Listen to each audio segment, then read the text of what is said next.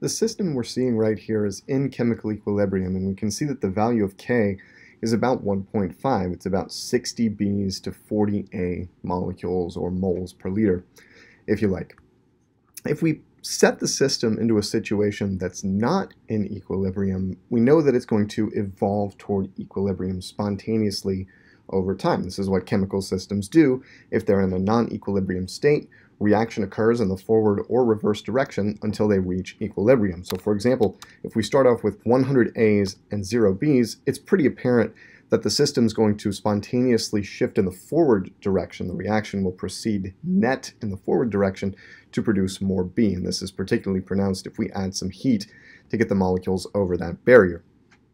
In this video, we're going to introduce the quantitative idea of evaluating a system in going from an initial state to an equilibrium state. What this will give us the ability to do is, given a set of initial conditions, we'll be able to determine equilibrium concentrations given an equilibrium constant. This will also allow us to calculate the equilibrium constant if we know something about the initial conditions and equilibrium conditions. In this video, we're going to learn how to organize this process using an organizational device called an ice table or a rice table, and we'll see the broad conceptual idea behind the ice table. It is a bit algorithmic, but there's a lot of important conceptual underpinning here that we want to keep in mind. For example, the comparison of the reaction quotient to the K value to assess whether a system will go forward or backward. So this video is all about equilibrium calculations. So let's talk about the basic problem, the basic situation here. Let's imagine that we had a general reaction, little r molecules of R goes to little p molecules of P, in a non-equilibrium initial state. And non-equilibrium means that the value of the reaction quotient Q is not equal to K. And for the purposes of this example, let's assume that the initial Q value is less than K.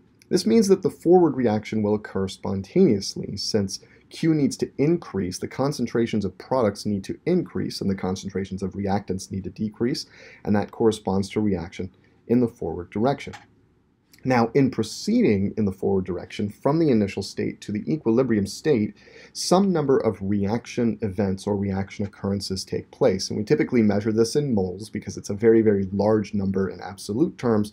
We're going to give it the variable x. This is the number of reaction events between the initial state and the equilibrium state. And if we know the value of K but don't know the equilibrium conditions, we don't know what this number is. And the goal of equilibrium calculations is often to determine this number, and then from that number we'll use stoichiometry to determine the amounts of reactants remaining and amount of product produced, for example. Now, from stoichiometry we can reason that as the reactant disappears, for every reaction occurrence, negative R is the change in the molecules of R, since we lose little r molecules for every reaction event. So the total number of R molecules lost is negative R times X. Similarly, on the product side, since little p molecules of P are made with each reaction occurrence, the change in concentration of the product is positive P times X. And in the green box here we see an example of this setup. So if we start in an initial situation where Q is less than K, indicating that the reaction is going to go forward spontaneously, well, in that case the change in N2 molarity is just plus or positive X because there's an implied 1 here, so we get 1 molecule of N2 for every reaction event. We get 3 molecules of H2 for every reaction event, so its change is positive 3 times X. And we lose 2 molecules of NH3 for every reaction event right here, which is why its change is negative 2 times X for X reaction events from the initial state to the equilibrium state. And you can imagine if the reaction was running backwards, if we just entertain that hypothetically, the change in N2 molarity would be not positive X, but negative X. And the change in H2 molarity would be negative 3X. And the change in NH3 molarity would be positive 2X. So we can see how the comparison of Q to K has a big impact on the signs of these changes in concentration. So comparing Q to K is critical in equilibrium calculations, and that's an important lesson of this slide. Now, That's kind of a lot of abstract math, and it's a lot to keep track of if you have, for example, more than one reactant and more than one product involved. It's not so bad for two species, but imagine we had, say, two reactants over here and three over here. It gets complicated quickly. This is why we use a device known as an ICE table to organize things. An ICE table lists the initial conditions, and these are often given in equilibrium calculations, on the first line. The very first line is the reaction. Let me back up a little bit. Including the reaction is critical because we're going to need to use the stoichiometric coefficients, little r and little p, to determine what to put on the change in equilibrium lines in particular. So some people will call this a Rice table to emphasize that, yeah, you know what, the reaction's got to be on there as well.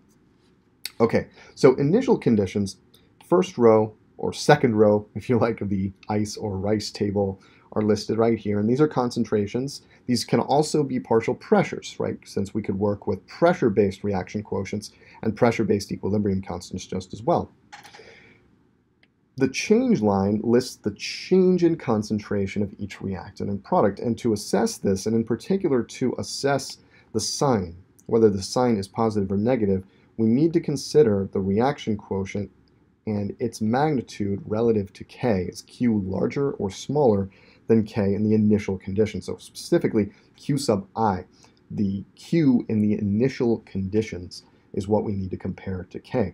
That'll tell us whether the change on the reactant side, for example, is positive or negative, and then the changes on the product side will have the opposite sign, right? Which is why minus plus is written over here and plus minus on the left. Those signs will always be opposite. One more thing I should mention about the change line. We're going to multiply by the stoichiometric coefficient for that species. And this is related to that stoichiometric idea we discussed earlier, that for X reaction events, let's generalize it out, for X reaction events, we're going to gain or lose R times X molecules of the reactant, and we'll lose or gain P times X molecules of the product.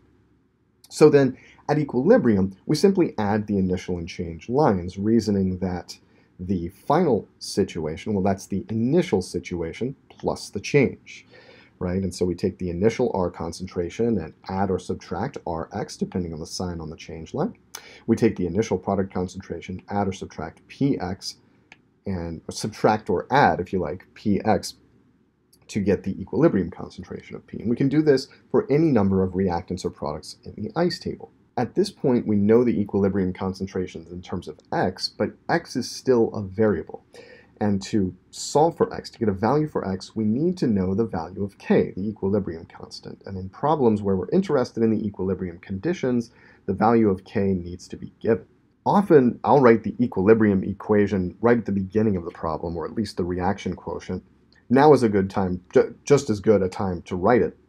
And what we're going to be able to do now is plug in the equilibrium concentrations from the ICE table into the equilibrium equation, this idea of products over reactants with each concentration raised to the power of its respective stoichiometric coefficient. So in general, we'll start out with the general version. K is equal to the equilibrium concentration of P raised to the little p power divided by the equilibrium concentration of R raised to the little r power. And now we can substitute in those expressions on the equilibrium line of our ICE table, and this is going to get the equation, an equation where X is the only unknown. One equation, one unknown. We're going to be able to solve that somehow, some way. Now the math can sometimes get complicated once you've plugged in everything, but the basic sort of general idea that we can solve for X at this point still holds. So here I'm substituting in initial P concentration minus plus P times X, and that's raised to the little p power.